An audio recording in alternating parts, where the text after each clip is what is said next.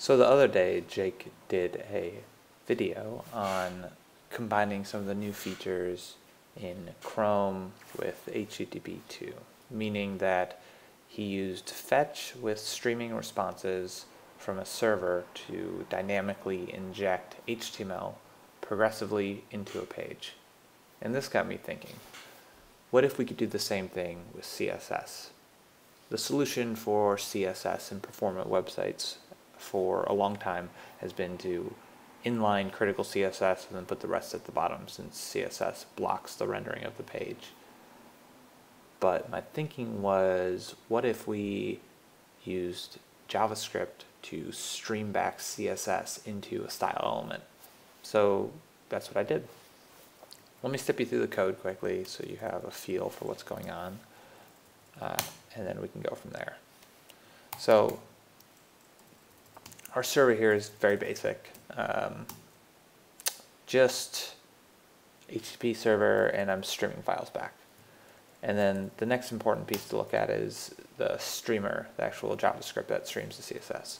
So the first thing I do is create a style element. I then fetch a CSS, get the reader, which is a stream, from the response, and then I parse it using the text decoder. So I read it, I say, are we not done? If we're not done, decode the CSS that I have, plop it into the inner HTML, and then get the next chunk of the stream. And that's it. And so let's look at the result. So initially I have this slow one, which just uses a traditional style tag above all the content, and it links right to that large CSS file. So if we refresh it, we can see that it loads pretty quick, not super fast, but it's there. And we can actually see the rules being applied just because of the size of the document. Now if we go into this other example, which is actually streaming the response using a script tag above all the content, not with async, it's actually kind of slower. It feels slower. And just refresh it again here. But what's interesting is we get this flash of unstyled content.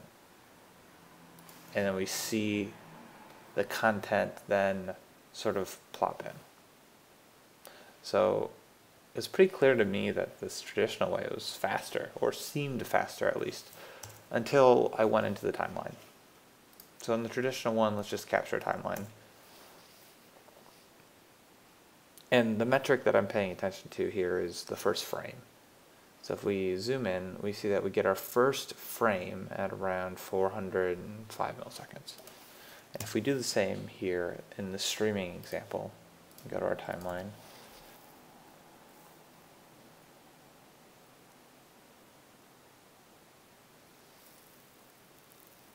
you'll notice that our first frame is actually at 300 milliseconds. So what does this mean? Well, it means that streaming CSS does have benefits. We get a faster first paint, which makes sense because we're not waiting for the entire CSS document to be downloaded. However, we get this flash of unstyled content. So is there a place for this approach? I think so, but it'd be in combination with critical CSS and then perhaps a preprocessor to sort your CSS rules by specificity so that you get a progressive render of the page.